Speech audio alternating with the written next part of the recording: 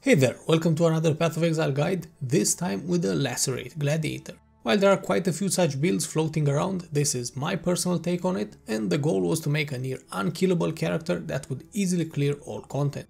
The build will be rated on 5 different categories: defense and survivability, mapping and clearing speed, bossing and single target damage, cost, and viability as a league starter. Starting off with its tanking abilities, this will likely be one of the most resilient characters you've ever played. To achieve this, I went with a sword and board setup, except we're actually using an axe, but axe and board doesn't really sound as good. Anyway, while you could definitely squeeze out more damage by dual wielding instead, it's almost impossible to die when playing the build using a shield. You combined capped block chance for both attacks and spells, incredible physical damage reduction, permanently blinded enemies missing half their attacks against you, generous life leech, and even the option of regaining life when blocking. Highly mobile and leveraging on the Gladiator Ascendancy corpse explosion ability, clearing maps is a breeze. However, unless you run very high density maps, don't expect to clear entire screens with a single hit. Lacerate is still technically a melee skill, so it cannot match the coverage of most spells or bow abilities. And speaking of maps, you can run all map modes except physical damage reflect, which would kill you quite quickly. As for bossing, well, single target damage is not exactly your strongest suit. While that's not to say you'll hit them like a wet noodle, you won't instantly melt bosses either. Most of your damage will come from piling up bleed stacks, and as with any other damage over time mechanic, it takes longer to ramp up to its full potential. On the flip side, bleeding will continue dealing damage even while you're repositioning or dodging various boss fight mechanics, so your true DPS uptime will be significantly higher. As such, I give it 4 dragon heads out of 5. At the end of the video, there's a full Awakener 8 Cirrus deathless fight that should clarify exactly how good the build is at killing bosses. In terms of cost, this is a pretty low budget build without requiring any mandatory uniques. A combination of basic and mid-tier gear will easily get you into red maps territory, where you can then start generating currency and upgrade to endgame items. This also makes it a great league starter, as you can easily finish story mode and get into Atlas farming with self-found rare items and a few crafted resistance or damage mods.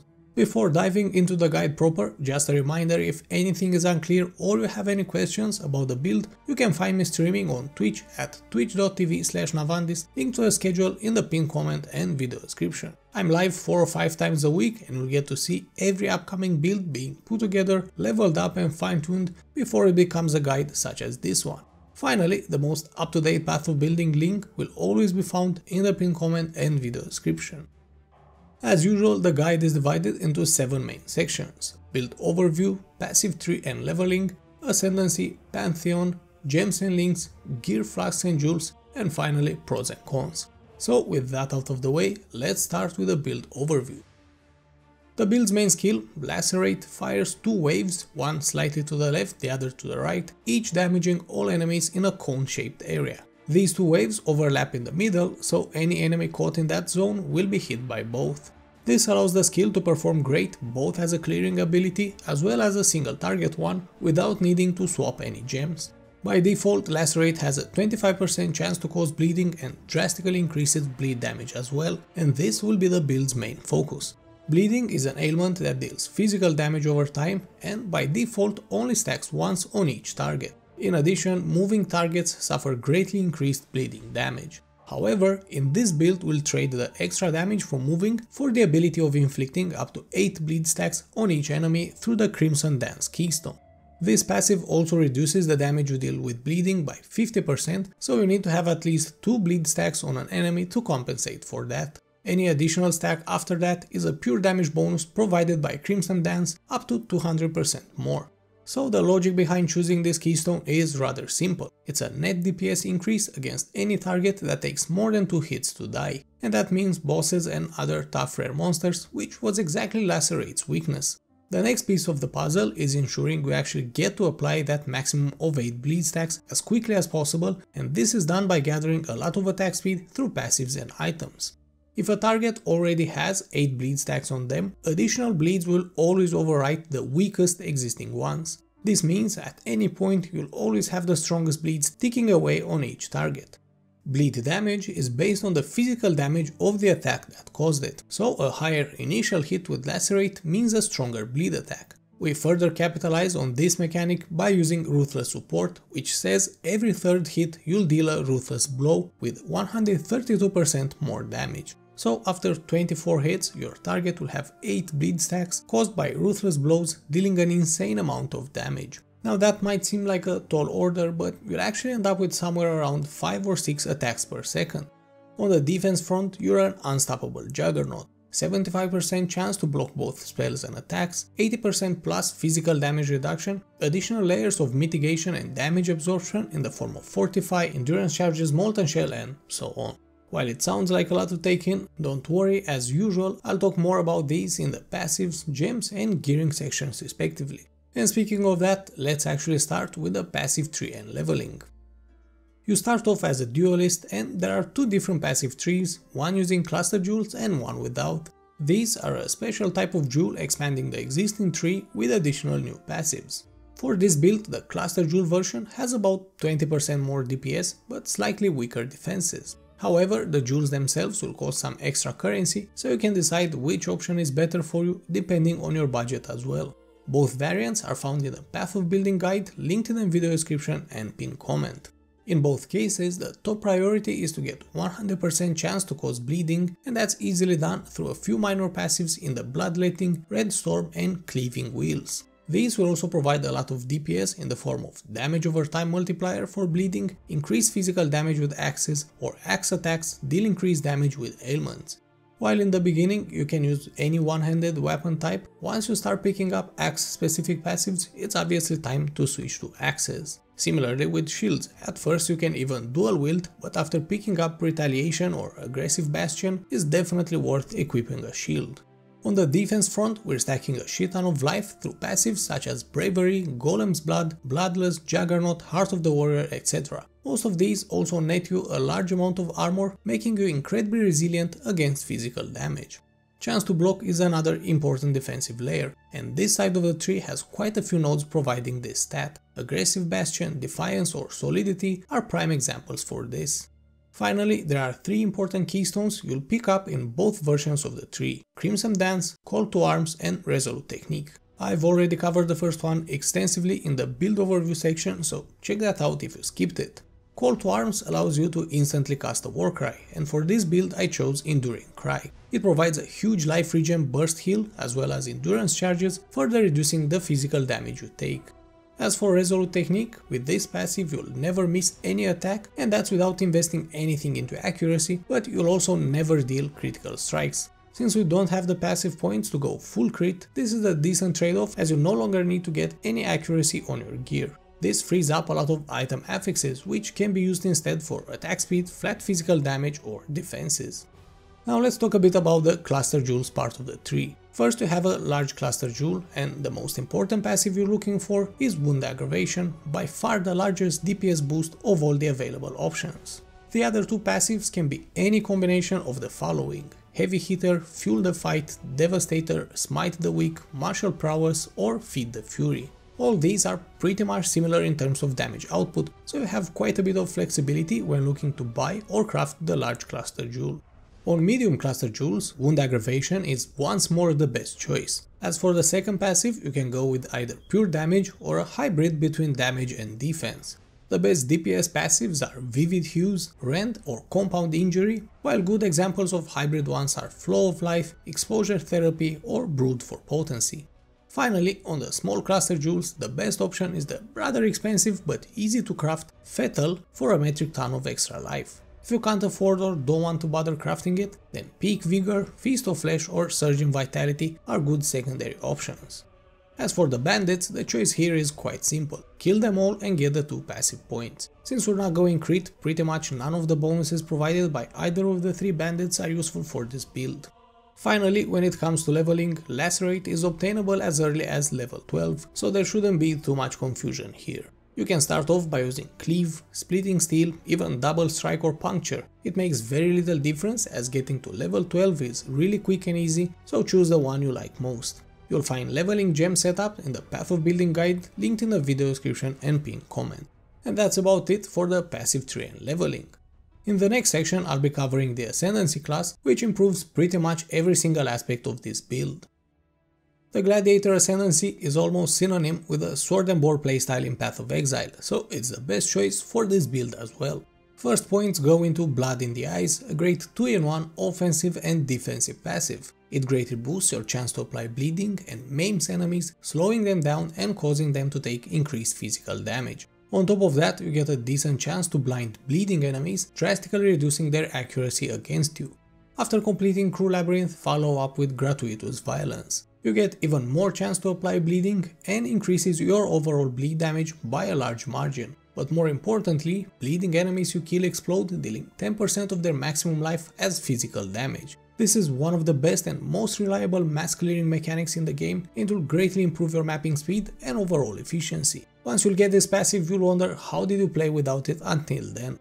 Third in line is Painforged, a really solid hybrid passive. Your chance to block is substantially increased if you are damaged recently, or alternatively, your own damage is increased if you haven't taken any damage in the past 4 seconds. Blocking a hit completely nullifies its damage, so with a very high chance to block, the extra DPS bonus will be up most of the time. If a mob does manage to hit you, then your chance to block is increased, potentially preventing subsequent hits. In addition, you cannot be stunned by hits you block, yet another great addition to your defensive toolbox. Finally, with the last Ascendancy points, take Versatile Combatant, which will make your chance to block spells equal to the chance to block attacks. This might not seem like a huge deal at first, but spell block is actually very hard to get, especially in our side of the passive tree. Moreover, the vast majority of shields only provide a chance to block attacks, but not spells. Simply put, this passive pretty much doubles your average effective HP and will save your ass countless times by blocking boss spells. With the Ascendancy out of the way, we can take a quick look at the Pantheon choices. Generally speaking, Pantheon choices are situational, and there isn't a best pair that will outperform all others in any scenario. However, there are certain options that complement specific builds quite well in a wide range of situations. For this particular case, here are my recommendations. For the Major God, Soul of Arakali. Damage over time is a weak spot for this build, so getting some defenses against that is always a good idea. On top of that, it reduces Shock's duration and effectiveness, which is one of the most dangerous ailments out there. Any additional way to shave off extra damage you receive is more than welcome. As for the Minor God, the optimal choice is likely Soul of Shakari. It doubles down on defense against damage over time and chaos damage, the only remaining weaker spots for this build. Having covered the Pantheon choices, we can now focus on one of the most important aspects of any build: gems and links. Heist League has introduced alternate qualities for both active skills and support gems. These provide different bonuses than the default versions of the gems, and in some cases they might add a bit more damage or utility. While none of these are mandatory, nor do they add a lot of DPS, you'll find the alternate quality gems in the Path of Building Guide 8. Some might be dirt cheap, while some might cost over 50 chaos, so it's up to you if you wish to invest anything into them. With that out of the way, as usual, I'll start off with the main skill, Lacerate, and its supports. If possible, try to get a level 21 Lacerate gem through Corruption, as this skill gains quite a bit of additional damage from extra levels. Also, support gems are listed in order of their importance, so if you can only get a 5 link, then just drop the last gem I've listed. First, you have Brutality, a staple of pretty much all pure physical damage builds. You get a shitload of extra physical damage, but also prevents Lacerate from dealing any elemental or chaos damage. Since bleeding can only be applied by dealing physical damage, this downside is practically non-existent. Then you have Multi-Strike, which should come as no surprise. With this support, every time you attack with Lacerate, it will be repeated 2 additional times, dealing more damage each time. Not only that, but you also gain up to 44% more attack speed, making the perfect tool for quickly applying those 8 bleed stacks. Third in line is Ruthless, one of the biggest DPS increases for bleed builds. Every third Lacerate hit will be a Ruthless blow, dealing significantly more damage. Since bleed damage is based on the physical damage of the attack that caused it, these Ruthless blows will apply some really massive bleed stacks. Up next is the very simple melee physical damage, a support that just boosts your physical and bleed damage. The name pretty much says it all. Finally, the last gem in your main setup is Fortify. Not only is this a pretty solid DPS support, but it also grants you the buff with the same name, which reduces the damage you take from any hits by 20%. Next you have a couple of auras. First there's Pride, an aura which increases physical damage taken by your enemies, including bleed damage, the longer they stay inside its radius. Then there's Blood and Sand, along with its twin aura, Flesh and Stone. These auras have two modes, or stances, Blood and Sand, and you can toggle between them by simply pressing the aura skill button again. Sand stance is a defensive option, while Blood focuses more on dealing extra damage. On top of that, the two stances actually influence how Lacerate behaves as well. In Sand stance, your Lacerate slashes are wider, while in Blood stance, you'll deal significantly more damage.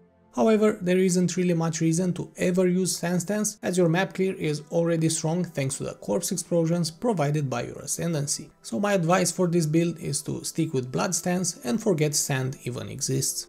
Finally, add War Banner, which also causes nearby enemies to take increased physical damage, pretty similar to Pride Aura. While you could plant the banner in the ground to temporarily boost its effectiveness, the damage increase is marginal, so I wouldn't really bother with that. Just use it as a regular aura and let it do its thing passively. Now, if you haven't yet crafted mana cost reduction affixes on your ring and amulet, then you can temporarily drop War Banner so you have more mana available. You can even replace it with an Enlighten support of at least level 2, but ideally level 3 or 4 to reduce the mana reservation cost of your auras. Up next we have your buffs and utility setup. First there's Enduring Cry, a war cry which generates endurance charges, boosts your defenses and provides a huge life regen burst. Then there's Molten Shell, a guard skill which creates a damage absorption shield based on how much armor you have. It will soak up almost 5000 damage when you have your Granite Flask up.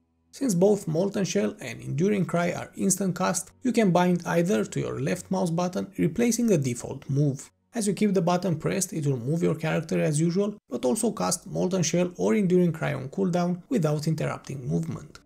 The last active skill in this setup is Blood Rage, which greatly increases your attack speed and life leech, but also applies a physical damage over time debuff on yourself. However, this dot will be entirely offset by your life regen, so you don't really need to worry about it. In addition, killing an enemy while having Blood Rage up refreshes the buff duration and has a chance to give you a frenzy charge. These charges will in turn increase your damage and attack speed even further. Finally, link all these to Second Wind support to reduce their cooldown. Your mobility setup is made out of Leap Slam, linked with faster attacks and Culling Strike.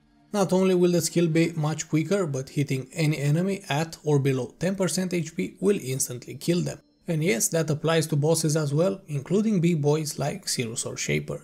Lastly, add Ancestral Protector. This totem skill is only meant to be used in boss fights, and its main selling point is the excellent attack speed buff it provides while you're standing near it. On top of that, it will also benefit from Culling Strike as well, and many times a totem will be delivering the killing blow against bosses while you're moving around. Next we have a simple cast when damage taken setup socketed in your weapon. This trigger gem will cast any linked active skills after you take a certain amount of damage. A higher cast when damage taken gem will be able to cast a higher link gem, but it would also require a lot more damage to be triggered. As such, for this particular setup, we'll keep the trigger gem at level 3. You then link it with a level 7 vulnerability. Since this is a curse, you want to have it cast as often as possible, and higher levels of the gem would not provide a huge benefit anyway. Last gem in this setup is Tempest Shield. It provides a decent chance to block buff, which will refresh every time you block something. Finally, the last setup, which should be socketed in your shield, is a Riposte plus Culling Strike and Maim supports. Riposte is a counter-attack ability which triggers every time you block, but has a 0.8 seconds cooldown. While it deals a decent amount of damage, its real purpose is to cull and maim enemies, slowing them down. More importantly, however, enemies maimed this way will take increased physical damage from any source, including lacerate or bleeding. Moreover, the best in slot shield, the Surrender, comes with its own baked-in counter-attack skill called Reckoning. This also triggers when you block, but on a 0.4 seconds cooldown, and it does benefit from support gems socketed in it. With the gems out of the way, it's time to take a look at the recommended gear for this build. In this section, for each gear slot I will outline 3 tiers: basic, mid-tier and best in slot. Generally speaking, prices increase significantly with each tier, but so do the benefits that the items bring. The Notes tab in the Path of Building guide contains trade links to help you find and buy the necessary gear. You can tweak the filters according to your budget and character at that time. Your main goal is to cap your elemental resistances and get as much life as possible while equipping as many of the best in slot unique items as possible. The second big priority is to reduce the mana cost for Lacerate, which can end up completely free. This is done through minus mana cost mods on rings, amulet and body armor. In turn, this will allow you to reserve all your mana with auras, greatly boosting your DPS. Until you manage to reduce Lacerate's cost, you'll need to use an enduring mana flask so you can freely spam your attack. The rest of the item affixes should be dedicated to damage mods, flat physical damage, attack speed, physical damage over time multiplier, and even mods that provide extra levels to your Lacerate gem. Starting from the top, a good basic tier helmet has 60 plus elemental resistances and maximum life, some chaos resistance or dex, ideally on an armor base. A good mid tier one is the often overlooked Crown of the Inward Eye. It provides a very large amount of life and armor, as well as some decent damage thanks to Transfiguration of Body. This passive translates to increases and reductions to maximum life, also apply to attack damage at 30% of their value. Finally, for best in slot, you've got the high risk, high reward Abysses. It comes with a massive amount of flat physical damage, a huge amount of armor, as well as 20 plus all attributes. However, all these come at a cost, 40 to 50% increased physical damage taken. For most builds this would be fatal, but with endurance charges and a huge amount of armor, you'll actually still be incredibly tanky and won't really feel this penalty. Still, look for one with at most 42 or 43 increased physical damage taken. Moving on to your weapon, you'll be using a one-handed axe, and a good basic tier 1 should have some attack speed and some physical damage, everything amounting to 300 plus physical DPS. Since you're using brutality support, elemental or chaos damage on your weapon is completely useless, so only look for pure physical damage axes. For mid tier, pretty much the same affixes but with higher numeric values, so looking at least 350 physical DPS. In addition, mods such as increased damage with bleeding, damage over time multiplier or increased area damage are more than welcome. Finally, for best in slot, the absolute strongest affix you're looking for is 60% chance for bleeding inflicted with this weapon to deal 100% more damage, which can roll on high item level Elder influenced axes. Pair this with 300 plus physical DPS and you'll end up with more damage than a 400 DPS axe without this mod. While such weapons can be rather expensive, you can try crafting one yourself using alteration plus augmentation plus regal orbs. If you're not really familiar with crafting, check out my basic crafting guide by clicking on that eye thing in the upper right corner. In your offhand, a basic tier shield should have 80 plus life, 70 plus total resistances, 500 plus armor and at least 25% chance to block. As a mid tier upgrade, the unique Lionized Remorse is the perfect choice. While you lose resistances, it comes with a metric ton of life and armor instead. The best in slot shield for this build is the amazing The Surrender unique, which can be obtained from the breach boss Ultimatum League. While it has slightly less life than Lion Eyes, you get a massive 250 life heal each time you block, as well as 1500 armor if you've blocked in the past 4 seconds. With 75% chance to block, it's safe to say you'll constantly benefit from both bonuses. On top of that, the shield grants the Reckoning counter-attack skill, which triggers automatically when you block. Socketing the riposte setup in it will have Reckoning, benefit from Maim and Culling Strike supports as well. Up next is the body armor, and this is mostly a defensive slot.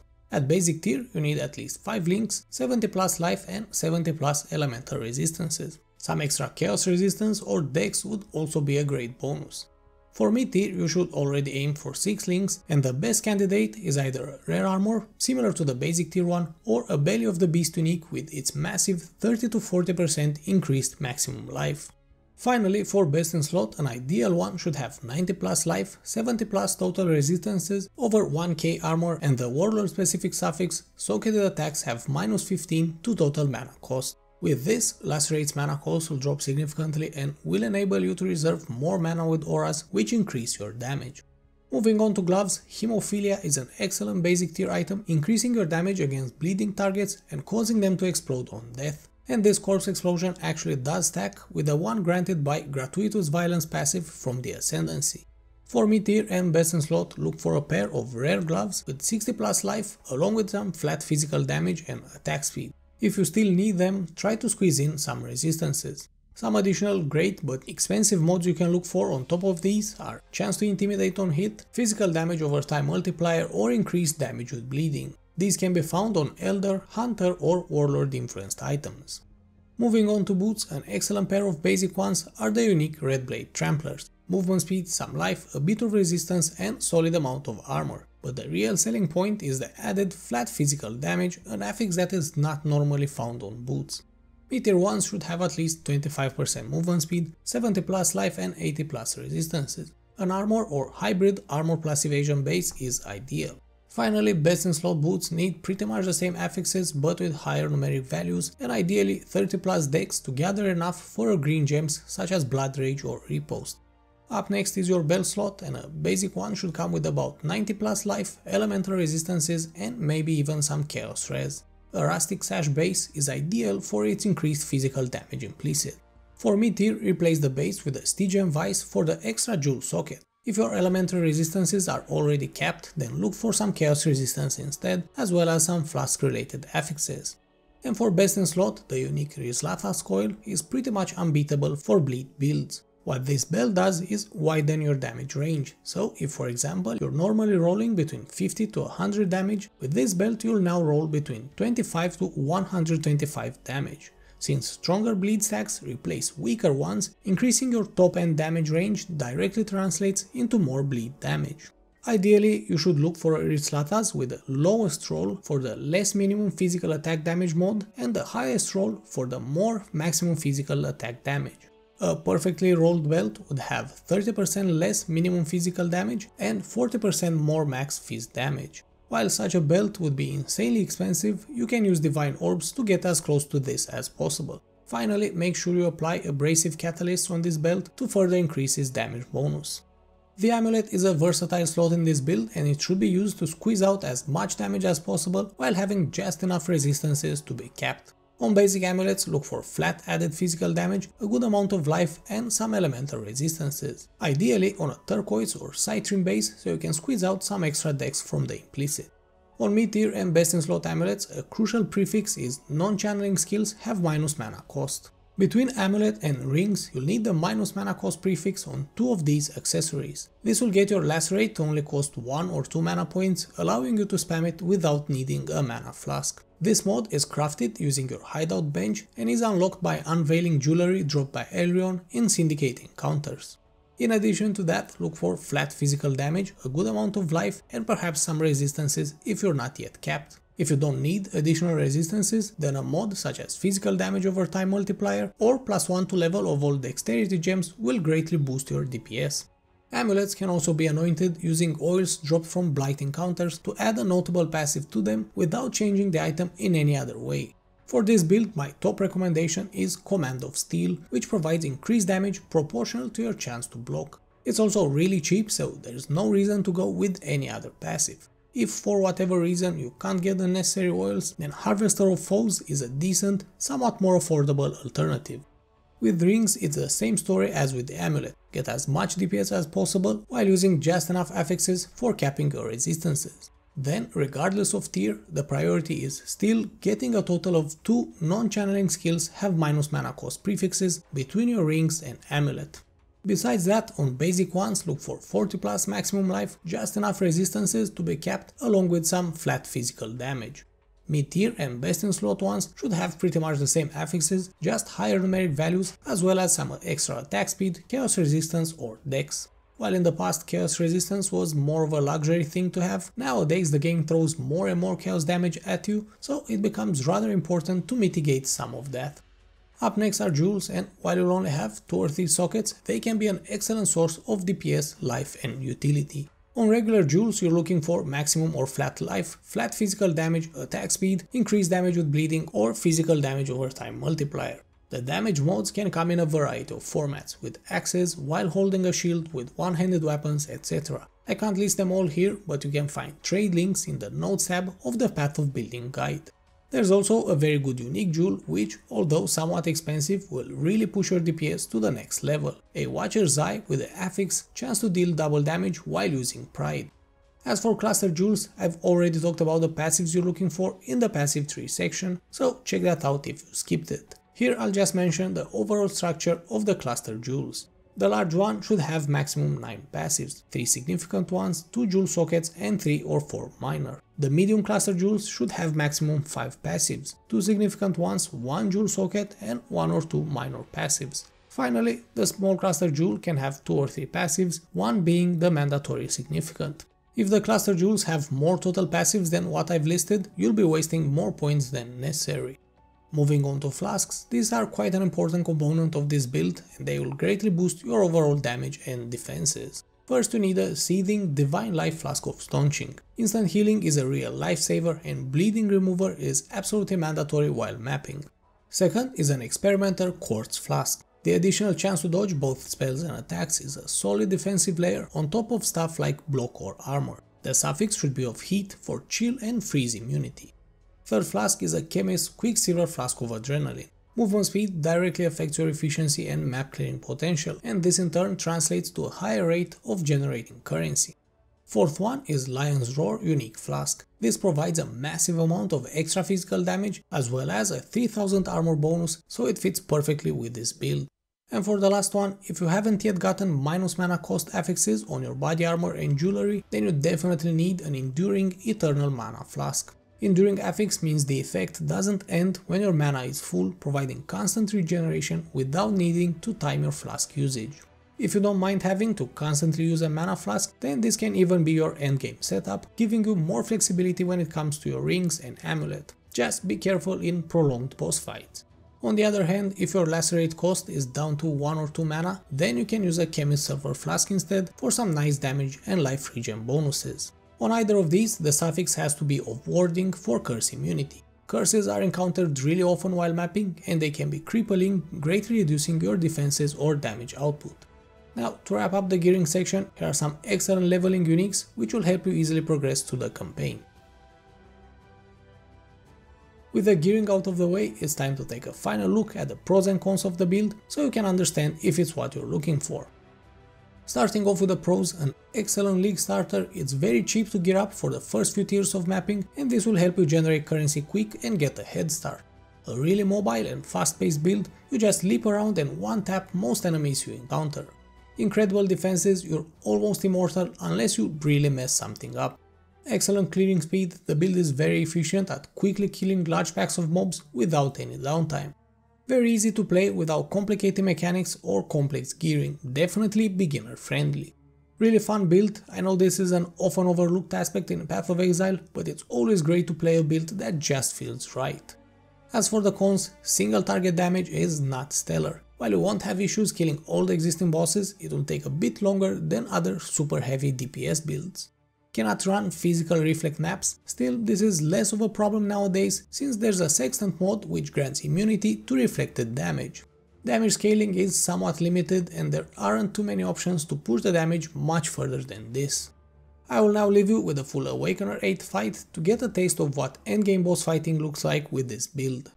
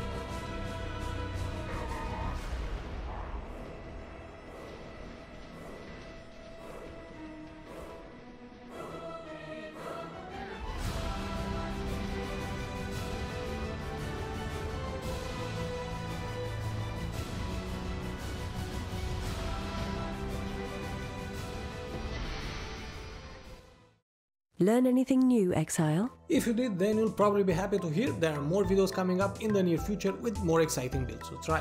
Make sure not to miss them by subscribing to the channel so you get notified when that happens. And while you're at it, why not like this video as well or drop a comment down below to let me know your thoughts. Thank you all for watching and see you next time.